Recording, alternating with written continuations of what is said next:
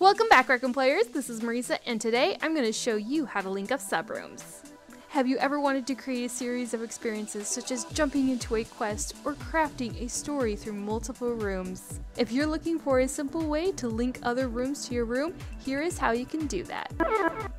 I created a hub room for my new quest, and now I want to create another room and link a door to go to the next part of the quest. Go ahead and open up your watch and then go to this room. Once you're in this room, you're going to go to the cog symbol, and this is going to be on the right hand side. Go ahead and select this. This is going to be your settings. Now that we're in our main settings, you can see that this is our room settings here. In this list above, you're going to want to go to sub-room settings. This is all your subrooms. So as we add subrooms, they will be brand new rooms, blank canvases being added to this list. This is where all of them will appear here. Let's go ahead and add a subroom and call this Quest 1.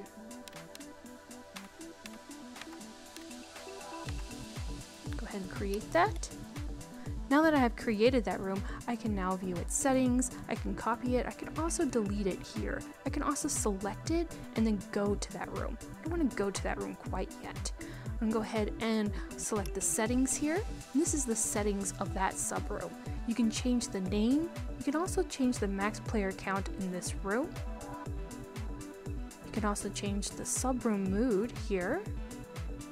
Also choose set as entry room. Now I don't want this room to be the entry room, I want the hub room to be the entry room, so I will not toggle this on. But if I wanted multiple entries, I can do that by toggling this on. But I'm going to keep this off for now.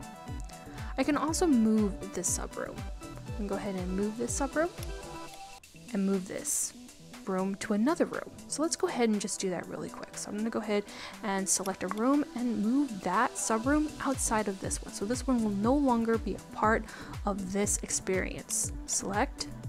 So if you ever wanted to add a subroom to this room and it's part of another room, well, you can just go to that room, go to the room settings, then go to subrooms, and then you can move that room by selecting move subroom. Before I add some more subrooms, I'm going to go over a couple little more things here. I'm going to go ahead and select the settings for my homeroom, and I have the same options as I did with the other subroom, but since I'm already in the room, I can actually show gadgets to everyone, so allow circuits to be visible. So if you're creating a tutorial experience or a teaching experience, you might want to toggle this on, although this might raise some ink in your room. And then you get another option called use directional voice chat. You can toggle this off if you prefer not to use this. So I'm going to go ahead and add a couple more subrooms to this room. I'm going to add about 4 subrooms. And the reason why I'm going to do that because I want 4 different experiences for this quest. So I'm going to go ahead and add a subroom. I'm just going to call this Quest 1. I'm going to create another subroom. Call this Quest 2. And Quest 3.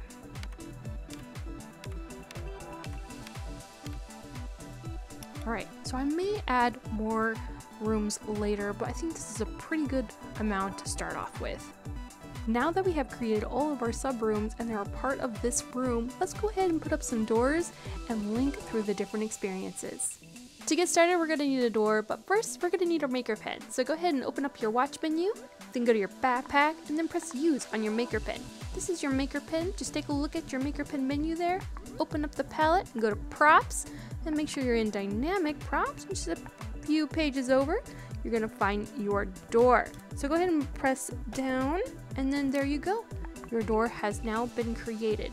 Now the first thing about this hub room is when we want players to select start, it will go to the next experience, and we can do that by adding this trigger volume. To hook up the trigger volume to the door, just open up your maker pen menu, select wire, then select the when entering into the zone, the door will activate. Great! Now we want to set up our door. Go ahead and open up your maker pen menu, go to configure, and then select the door. You're going to get several different options here. If you don't see any subrooms here, that's because you don't have subrooms connected to your room.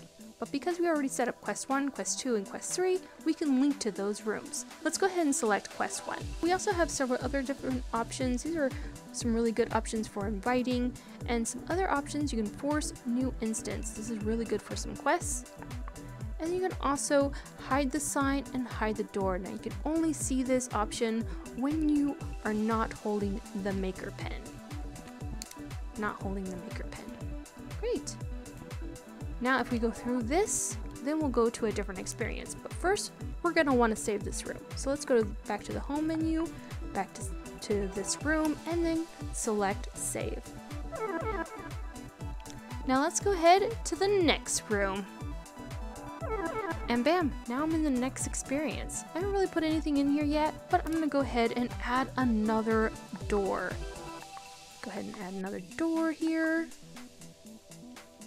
And this door will go to configure, quest 2. And then I'm gonna add another door by pressing create real quick. And then configuring that, home.